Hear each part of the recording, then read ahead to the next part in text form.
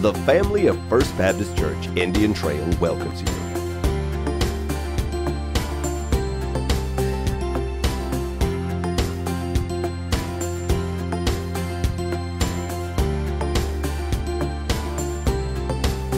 Join with Senior Pastor Dr. Mike Whitson as we present Decision for Life. Welcome to First Baptist Church Indian Trail. It's good to see you in the house of the Lord. Would you stand? We welcome all of our guests this morning. Thank you for being with us in worship. Those watching us on live stream, welcome to First Baptist today. Let's sing to the Lion and the Lamb. He's coming on the clouds. Kings and kingdoms will bow down. As every chain will break, broken hearts declare His praise. Who can stop the Lord Almighty? Our God is the Lion of Judah. He's roaring with power and fighting our battles. Every knee will bow before you.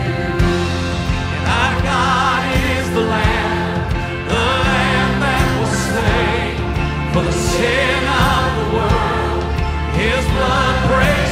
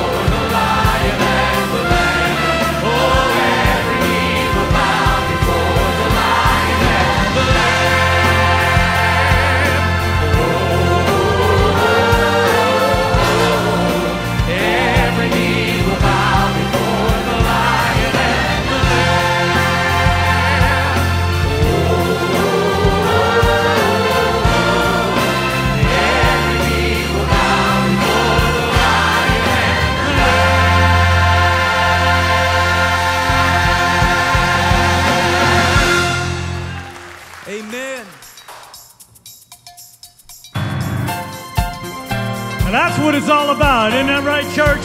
I know it's good to be in the house of God today, but it's greater to be what she is, because she is saved today.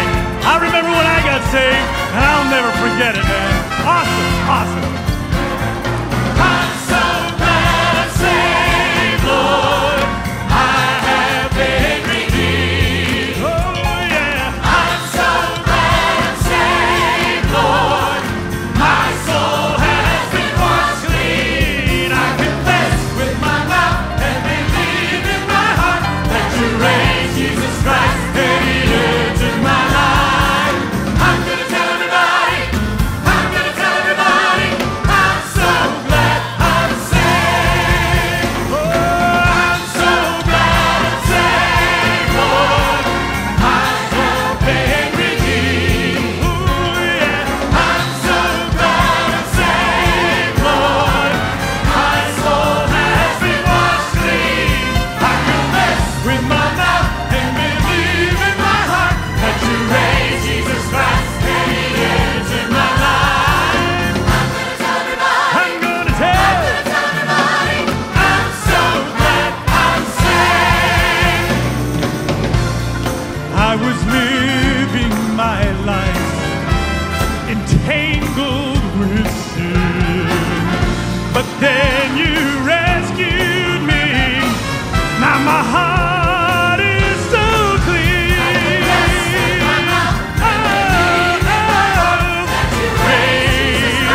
And He entered my life. I'm gonna tell, that's right. I'm so glad I'm saved.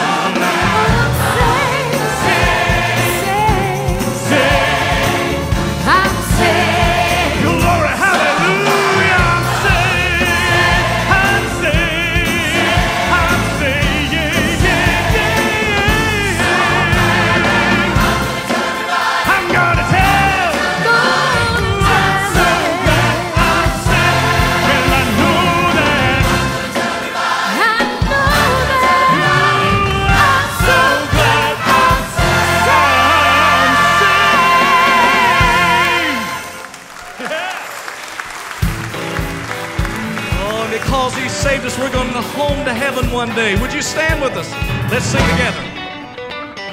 Sing the wondrous love of Jesus. Sing His mercy and His grace. In the mansions bright and blessed, He'll prepare for us a place. While we walk the pilgrim's pathway, clouds will overspread the sky. But when traveling days are over, not a shadow, not a sign.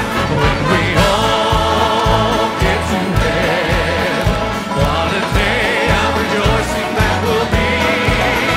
When we all see Jesus, we'll sing and shout the victory. Let us then be true and faithful, trusting, serving every day.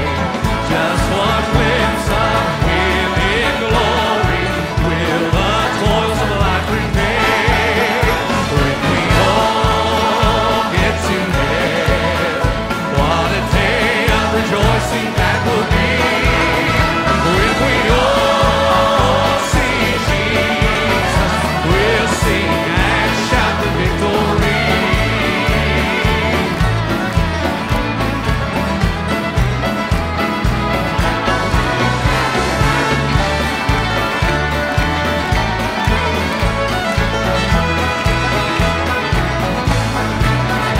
We'll sing and shout. We'll sing and shout the victory. We'll sing and shout. We'll sing and shout the victory.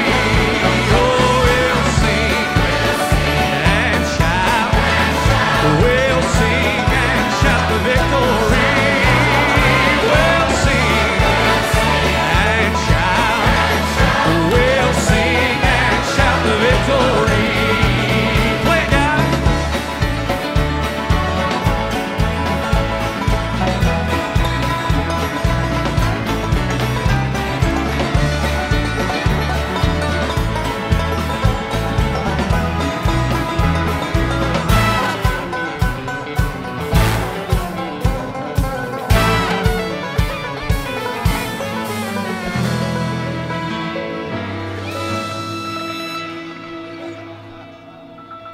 And onward to the prize before us.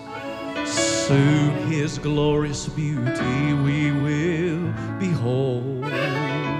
Soon the pearly gates are gonna open. We will tread the streets of gold.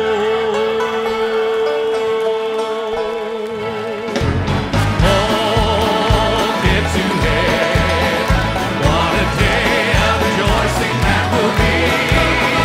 When we all see Jesus, we'll sing and shout the victory. When we all get to heaven, what a day of rejoicing that will be. When we all see Jesus, we'll sing and shout the victory. When we all see Jesus, we'll sing and shout the victory.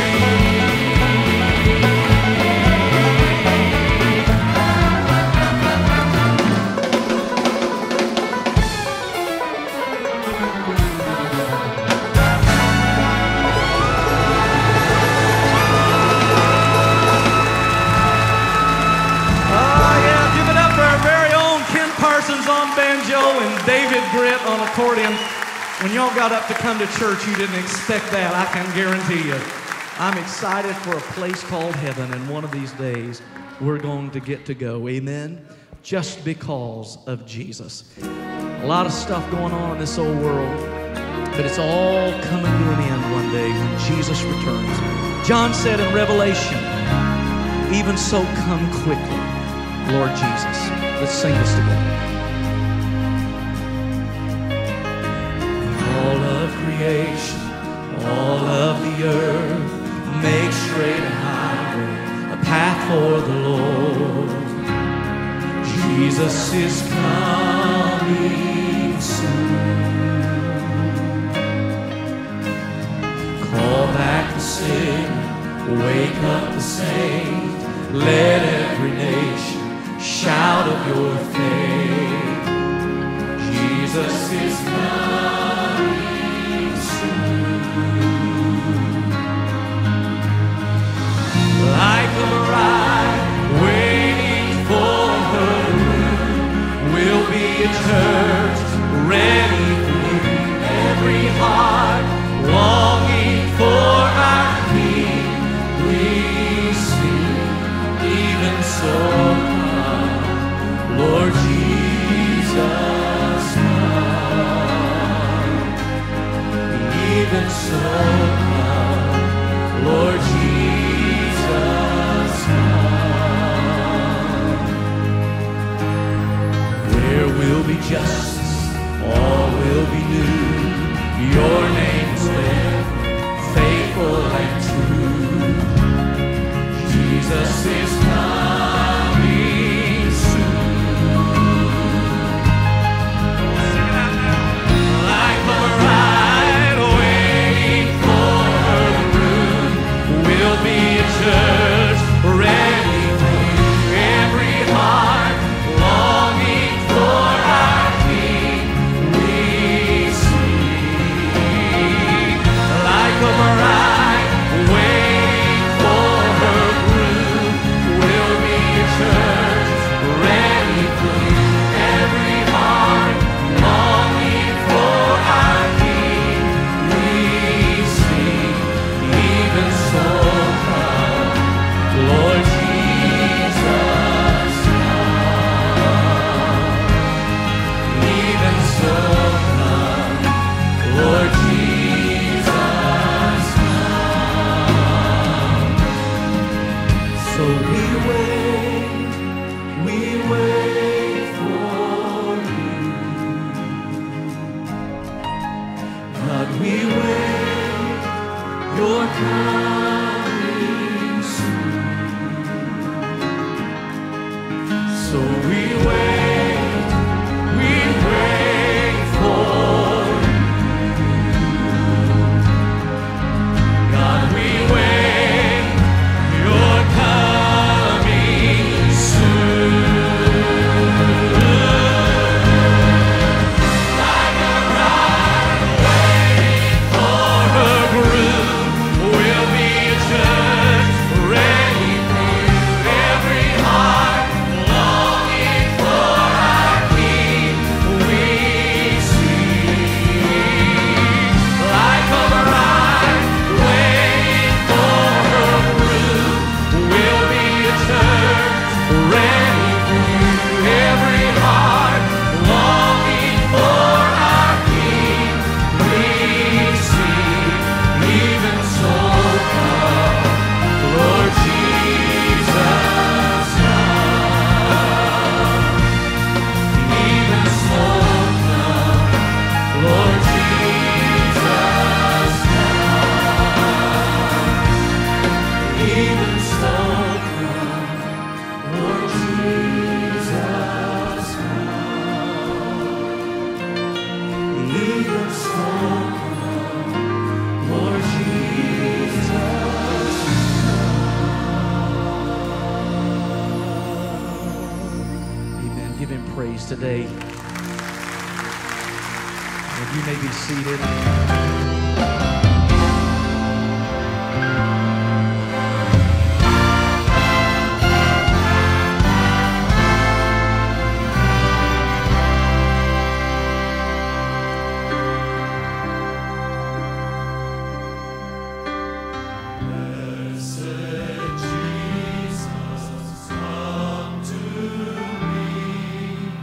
Soothe my soul with praise.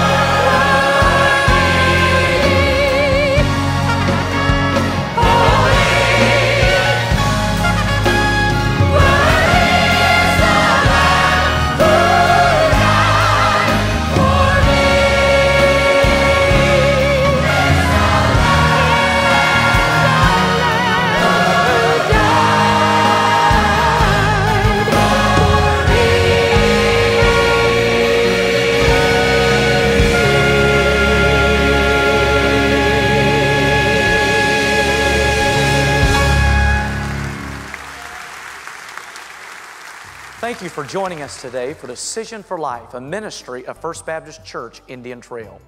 We interrupt our broadcast to bring you a special message from our senior pastor, Dr. Mike Whitson.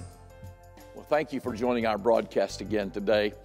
It's really a great pleasure, First Baptist, to be able to come into your home by television and just to share the good news of the Word of God with you on a regular basis. So again, thank you for taking the time just to be a part of the worship experience that we enjoy every week together. Let me tell you about a brand new opportunity that you may have to worship with First Baptist in your area. In the next few days, we're going to be coming to the Indian Land area. Now, we're already in Indian Trail, but we're coming to the Indian Land area of South Carolina, one of the fastest growing areas in America. And we're excited to say that on the first Sunday night in September, you'll see the dates and the location on the screen right now. We're going to be coming there in the evening service at 6 o'clock every Sunday evening. Now, we're not going to have any morning services down there, so those of you that watch our program on Sunday mornings, you continue to do that. But we're going to be live the first Sunday night in September, and every Sunday night after that. I'll be coming down there to preach a fresh word from God. I'm going to be bringing some special music with me from time to time that you don't want to miss. So those of you that don't have a home church already, those of you that are searching for a place to get plugged in and connected and developing some relationships, I invite you, all of you, to come and experience the worship there at Higher Ground Baptist Church in Indian Land, South Carolina. It's going to be the new ministry of First Baptist Church in Indian Trail, and we're thrilled to be able to come into your area. So write the date down, first Sunday night in September, 6 o'clock. It's at Higher Ground Baptist Church, right there in the middle of one of the fastest growing areas in America. So we look forward to seeing you. Now, let's rejoin the broadcast for today, and I hope you enjoy the message that you're about to hear now, and may God really speak to you afresh and anew right out of His Word. We are coming down to the conclusion here of this little summer series that we've been in for a little while. We took a little hiatus from the verse by verse of 1 Timothy, and been asking some questions that demand answers. So today will be the last of those, unless the Lord changes our direction along the way. But it's the question of this: is church membership necessary? Is church membership necessary? The answer is yes, so I'll see you next Sunday, okay? We're going to hang in here a few more minutes. There was a young believer that was approached by a little bit older believer than him, and asked him a question. Said, have you got hooked up to a good local church somewhere? And the young believer said, no, I haven't gone to any church. I am a part of the invisible church. I'm a part of the mystical church. Well, there a few weeks later, they encountered one another again, and this young believer had a major financial need in his life. And so the older believer said, well, I'm sorry to hear that, but since you are a part of the mystical invisible church, then here is some mystical invisible money. And so he handed him nothing. As you read the book of Acts, you quickly discover that there's absolutely no such thing as the invisible church. The church is made up of people. And these people followed the Lord Jesus Christ at great risk of their life, and were willing to shed their blood and die for the cause of Christ. I brought with me this morning, I think is one of the most powerful definitions of a church that I've ever read, and it goes like this. The church is not an organization made up of programs, systems, and methods dedicated to attracting money, members to itself. It's not buildings, offices, and programs and denominations dedicated for earthly display and self-glorification. The church is a living organism, a body which is alive, breathing, feeling, and acting. It's people who have committed themselves to Jesus Christ and are in constant need of healing and restoration. It is people who are committed to one another and to the task of reaching the world with the gospel of Christ. The head of the church is not any one man or any group of men. The head of the church is Christ. He is the true source of all the church is and does, and his glory is to be the objective of the body, both individually and corporately. That is the church. So right off the bat, let's do away with this idea that the church is some mythical, mystical ideology. You understand, the church is people. Is church membership necessary? Yes, but you say, well, why? Let me give you a few reasons this morning, some quicker than others, as to why that church membership is a necessity. First of all, church membership is necessary because the church is a distinctive organism. The church is a distinctive organism. She's uniquely different than any other institution on the face of the earth. But let's talk about that uniqueness for a minute, okay? Let's think about how distinctive that the church is. Well, it's unique, first of all, because of its founder. The founder of the church is none less than the Lord Jesus Christ. He is uniquely related to the church, and we members are uniquely related to him. And church membership is necessary because of the founder. You remember in Matthew chapter 16, Jesus said, "Upon this rock I will build my church, and the gates of hell shall not prevail against it." And then in Acts, when that great Pentecostal sermon was preached, following the power of the Holy Spirit descending and falling and inhabiting the lives of people, you understand that the church is not an afterthought. The church was planned by God. The church was not something that was tacked on or added on. God knew and prepared for the church. He's the founder of the church. Second thing, he's the head of the church. This would be my text this morning in Colossians chapter number 1. If you have your Bibles, I'd encourage you to turn there with me and look with me, if you will, at verse number 18. Colossians chapter 1 and verse number 18. The Bible says, "And he's the head of the body, the church, who is the beginning, the firstborn from the dead, that in all things he might have preeminence." May I say a word just very quickly about this? You understand that the head of the church is not the Pope. The head of the church he is not the vicar of Christ down here on earth. The head of the church is Jesus and no one else. He's the founder of the church. He's the head of the church. He's the Savior of the church. Go with me to Ephesians chapter 5, if you will. Notice verse 23. Ephesians 5:23. Paul is drawing a very strong analogy here at this point concerning the church and our relationship to Christ.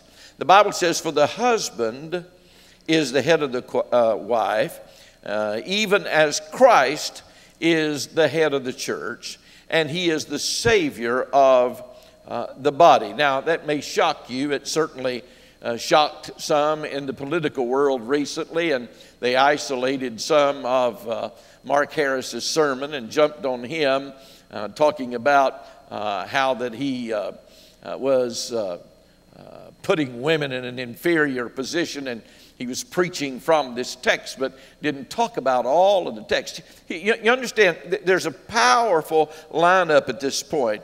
He's saying that Jesus is the Savior, not of a bunch of ragtag, redneck people that are just going all over the world, beeping about. He's the Savior, the Bible says, of the church, the repository, if you will, of the saved. The church is his by right of creation. The church is his because he purchased the church on Calvary's cross with his own precious blood. And then the Bible says that not only is he the founder of the church, the head of the church, and the Savior of the church, he is the husband of the church. Watch verse 24 and following, if you will. Therefore, as the church is subject unto Christ, and here's that verse that created such a stink, so let the wives be to their own husbands in everything. And watch what it says, though. Husbands, love your wives, even as Christ also loved the church and gave himself for it, that he might sanctify and cleanse it with the washing of the water by the word, that he might present to himself a glorious church, not having spot or wrinkle or any such thing, but that it should be holy and without blemish. Paul does an amazing thing in this passage. He's drawing an analogy of our relationship to Jesus as a husband is to his wife. Now, if I read the scriptures correctly, and I believe that I am, the Bible says, therefore shall a man leave his father and his mother, and shall cleave unto his wife, and they shall become what? One flesh. Now, in Paul drawing this analogy, what he is saying here is that when you receive Jesus Christ as your Lord and as your Savior, you then become one with Christ. And listen, you can't say then that you are a part of Jesus and not part of his church. You can't be a part of the groom and not be a part of the bride, because the two have become one. Be careful, be careful, be careful when you disrespect Christ's bride by saying, well, I don't want to go down there. They're full of hypocrites and they failed and they let... You got to be very careful, because later on we're going to discover, as we get into the word here a little bit this morning, we're going to discover that it's the bride that Jesus is coming back for. So be very careful. Now, let me give you... Is church membership necessary? Yes, because of its unique distinctiveness. Second, because of the dynamics of the church that are needed by us that no one else can ever give and provide for us. The dynamics. Let's look a little bit at those dynamics. First of all, it's the togetherness and the fellowship as believers that the church exclusively gives to us as believers that no one else can ever provide for us. Now, you say, preacher, does the Bible give us any kind of scripture passages that prove that we must be a part of a local body of believers in fellowship? Well, I'm glad you are thinking in those terms. Look with me, if you will, to Acts chapter number 9, if you will. Acts chapter 9. And the background behind it is Paul has given his heart and life to Jesus. And the old crowd shunned him. The old crowd, he didn't fit into there anymore. The old crowd said that he was a traitor and a turncoat and had rejected them. So he didn't fit into them anymore. And so watch what happens now in verse number 26. Watch what Paul's doing. And when Saul was come, or Paul was come to Jerusalem, he essayed to join himself to the disciples. But they were all afraid of him and believed not that he was a disciple. Well, the first thing that Paul wanted to do when he got to Jerusalem was not pay a deposit down on a rent somewhere.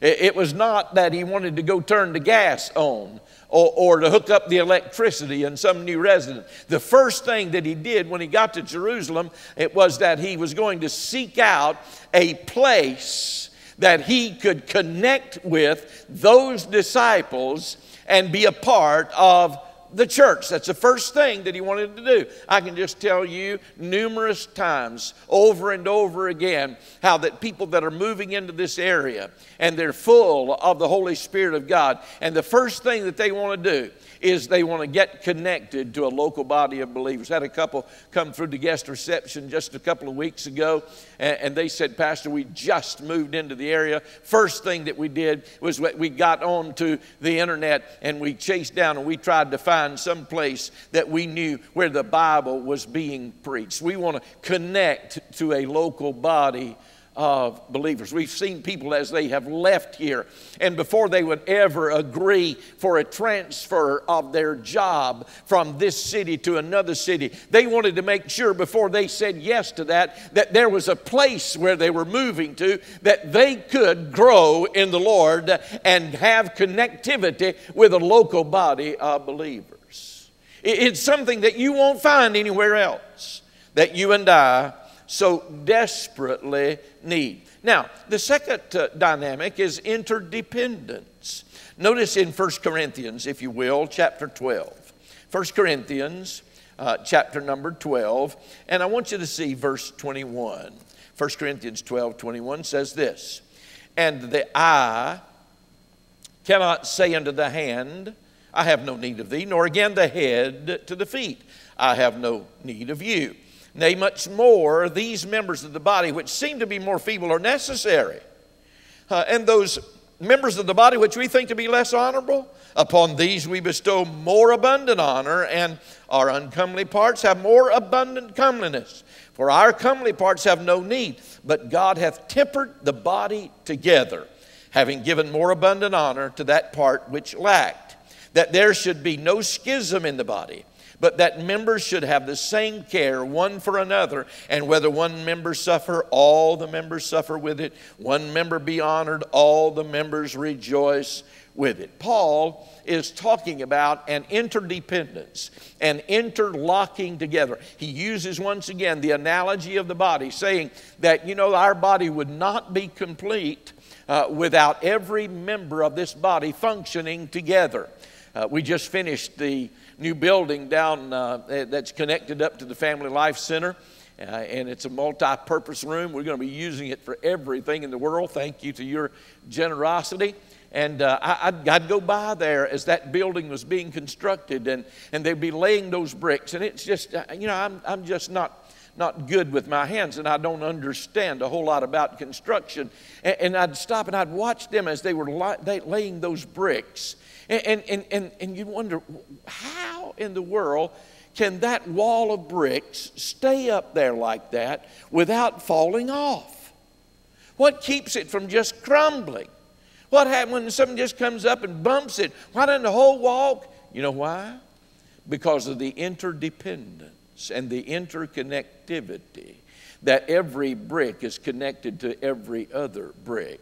And there is that mortar that holds them together. That's the picture of the church. And that's what he's saying, because church membership is necessary for that interdependence. We need each other. And then third, another dynamic that you don't hear much about anymore is for challenging and accountability. We need accountability. We need to be challenged. I learned a long time ago, you don't get what you expect, you get what you inspect.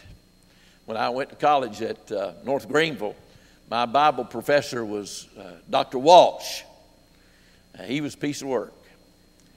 I remember the very first day of my class, I sat there and all that he talked about was, all right, now you can only miss so many days and still pass. And here is the grading scale, and he gave us, 100 is 90 to 100, a B is 80 to 90, and or 85 to 90, and so he gave us all of those, If I took the test now, I'd fail. But the second day we were in that class, now he didn't talk about Bible. That's what the class was for.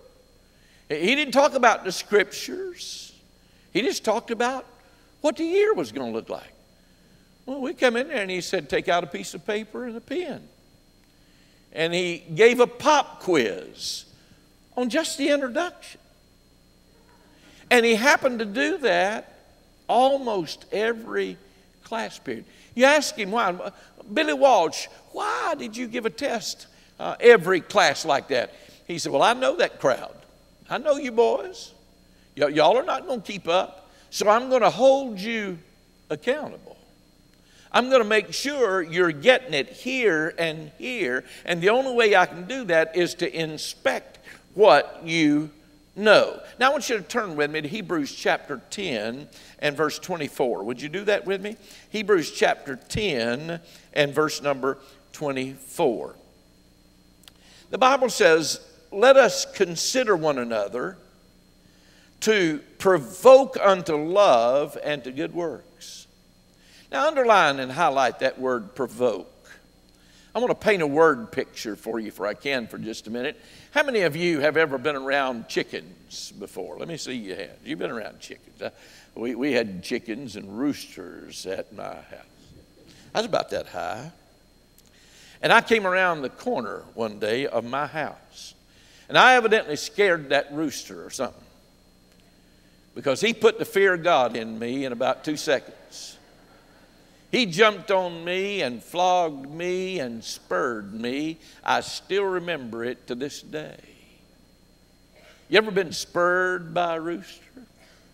You hadn't lived until you've been spurred by a rooster. But that word right there, the Bible says provoke. It means to spur. Not to do harm here, but the Bible says to spur you unto love and good works. That's the mission. That's what the local church is for, is this accountability. I am absolutely convinced, and you'd be hard-pressed to change my mind, but I am convinced that the reason that a lot of churches are springing up and growing around us that have no thought about church membership whatsoever is because they don't want the accountability. I can get in there and nobody knows whether I'm there or whether I'm not. I can stay gone for a week or two and nobody's going to check on me and nobody's going to call me up. Nobody's going to send me a card saying that they miss me, and they are leaving out one of the most important aspects of our walk with God, and that is accountability. Now, let me just say, we say, well, preacher, now let me ask you a question. I'd be a Christian, but do you expect me to come to church all the time if I become a Christian? Yes. Yes. How many of you married? Let me see your hand. Let me see. I'm married. Well, let me ask you. You'd say, now, you asked me to marry you. Well, if I marry you, does that mean I have to come home every night? You get the point here? So we got that dynamic of accountability. I found this little letter. I want you to listen to it. Dear Pastor, you often stress attendance at worship as being very important for a Christian. But I think a person has a right to miss Sunday worship now and then. I think every person ought to be excused for the following reasons and the number of times indicated. Now listen to this. Christmas, Sunday before or after for traveling purposes. New Year, sometimes the party lasts too long. Easter, we have to be away for the holidays. July the 4th, well, that's a national holiday. Now count these up as I go along. Labor Day, you need to get away again. Memorial Day, visit family and barbecue together. Spring break, well, the kids need a break. School opens, one last summer fling. Look at the empty seats that are around you today. I've lost my spot. Family reunions, mine and wife's. 2 Sundays for sleeping late because of Saturday night activities. Deaths in the family, well, they're average 2 a year. Anniversary, well, we got to have a second honeymoon. Sickness, 1 per family member. Business trips, a must. Vacation, 3 weeks. Bad weather, ice, snow, rain, sometimes just clouds. Ball games, 6 per season. Unexpected company, well, I can't walk out and just leave them. Time change, spring and fall. Specials on TV like Super Bowl and World Series. Pastor, this leaves 2 Sundays a year, so you can count on us to be in church on the 4th Sunday in February and the 3rd Sunday in August, unless we're providentially hindered. Sincerely, faithful church member. A fourth dynamic. Exercising giftedness. Look over with me to 1 Peter. Just go toward Revelation a little bit. 1 Peter chapter number 4, and I want you to see verse 10. 1 Peter 4 and verse 10. As every man hath received the gift, even so minister the same one to another as good stewards of the manifold grace of God. Now, the day that you got saved, the Holy Spirit brought with Him to you and gifted you with at least one spiritual gift, and releases that inside you to be exercised and used within the confines of the local body of Christ. Now, you say, well, preacher, I'm saved, but I don't have anything to do with the church. Well, what you really wind up doing then is disobeying what the Word of God has just plainly said, is that spiritual gift that I have given you is to be used for my glory within the body of Christ. I brought with me a little chart. I want you to look at the chart with me for just a minute, would you? It's a chart that kind of identifies the stages that a person goes through in their walk. Notice the first one up there says alienation. That's when you are alienated from God. Your sin has separated you from God. Somebody comes along and they share the gospel, and you respond to the gospel and are gloriously saved. That leads to stage 2, and that is salvation. And then from salvation, in the study of the Word of God and in prayer, there becomes a maturation process that you move from just being saved to a maturing disciple of the Lord. And that maturity then leads you into an incorporation where you then join the local body of believers and you begin to use that spiritual gift for the glory of God. You're incorporated into the body of Christ, and then you become not just a consumer, but a contributor, participating with others in the body of Christ to ensure that this process is a continual process within the body of Christ, so that you start reaching those that are alienated, so they themselves can be saved, so they can mature and become a faithful disciple of the Lord, incorporated into the body of Christ and participating with you in serving the Lord. Now I want you to look at that chart, and I want you to ask yourself a question. Where am I on that chart? Are you alienated from God? Has your sin still separated you from God? Have you been saved? Well, since you have been saved, I want to ask you, have you grown in the Lord any? Where are you on that chart? Why be a member? Because of the distinctiveness of the church and because of the dynamics of the church. Number 3, we have a duty. I'm not going to belabor this. Don't have time to do a whole lot of this. You'll have to get the CD a little bit later or hear it on a podcast or however, because I don't have time to. I will at 11. Pray for those at 11 o'clock so that they can have lunch. But you understand, the duty of the church is laid out for us in Matthew chapter 28. Go. Make disciples. We're not just to come and be a bunch of consumers in the body of Christ. We are to be a going and telling congregation. And by the way, that is the Great Commission. It is not the Great Suggestion.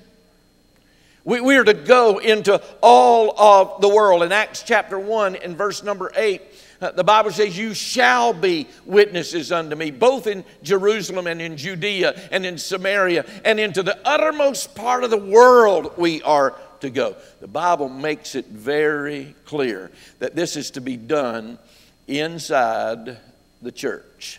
Let me give you number 4. Because the church has a destiny. Not only do we have a duty, we have a destiny. John 14. In my Father's house are many mansions. If it were not so, I would have told you. I go to prepare a place for you. And if I go and prepare a place for you, I will come again and receive you unto myself, that where I am, there ye may be also. I'll come again. Douglas MacArthur, when he left the great people of the Philippines after the war, he said to the people, I'll be back. I will return. He kept his promise. Jesus said the same thing. I'm coming back to gather up his church. In Hebrews chapter 9:28, the Bible says he will appear not to bear sin, but to save those who are eagerly awaiting him. In a little while, I'm going to be using 1 Thessalonians 4 this afternoon. And the Bible is so wonderfully encouraging to us. For the Lord himself shall descend from heaven with a shout, with the voice of the archangel, and with the trump of God. And the dead in Christ will rise first. Then we which are alive and remain shall be caught up together with them in the clouds to meet the Lord in the air.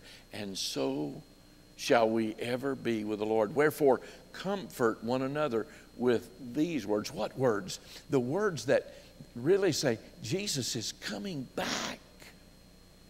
Who's he coming back for? He's coming back for the church. Who is the church? It's his bride. He's coming back. Why is church membership necessary? Well, it's necessary because it's the bride of Christ. By the way, can I just say to you that the last warning that anyone will ever be given before Jesus comes back is that trumpet? And may I say to you, when that trumpet sounds, it's going to be too late.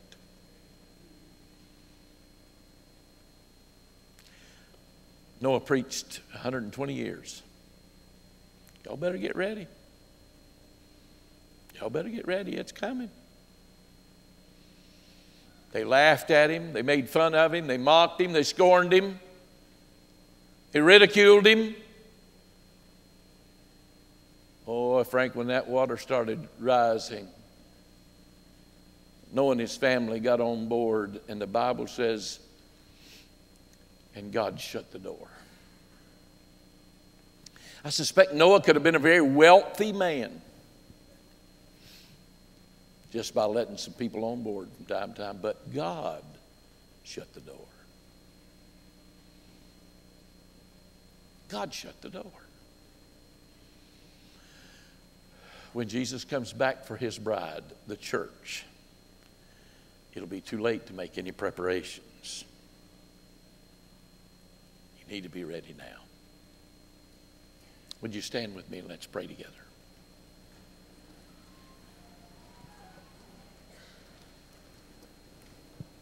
Thank you for watching Decision for Life. Our location, life group, and program information are available online at FBCIT.org. We hope you will take the opportunity to join us in person. Thank you from the family of First Baptist Church, Indian Trail.